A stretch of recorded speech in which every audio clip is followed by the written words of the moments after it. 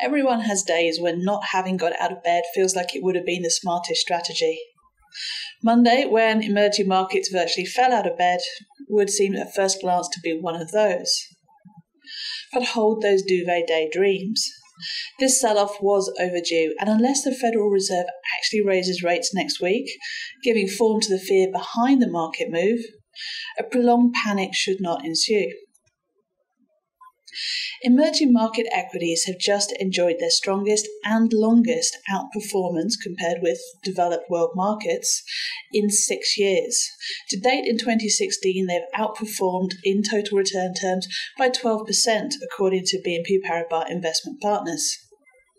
The case for backing emerging markets is based on their better growth outlook compared with the developed world and the expectation that earnings will follow suit. It does also depend on the Fed not turning ultra-hawkish. Markets, however, still only think there is a 30% chance of an interest rate rise this month, and for all its talk, the Fed has shown little sign in recent years of really wanting to shock markets.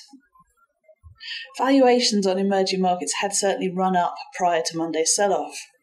Equities had enjoyed 10 straight weeks of inflows up to last Friday, according to Morgan Stanley, for their longest cumulative run in more than 2 years. Now that's considered a sell signal, or at least a take care one. There is another factor in emerging markets' favour: the lack of an alternative. Developed markets are close to their most expensive levels in 200 plus years, according to Deutsche Bank's annual long-term asset study. But this is the short view after all.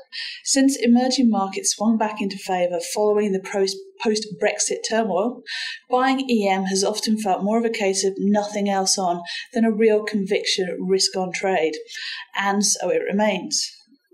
That doesn't, however, mean it's wrong, just that it is crowded, although at least now at better valuations than it was last week.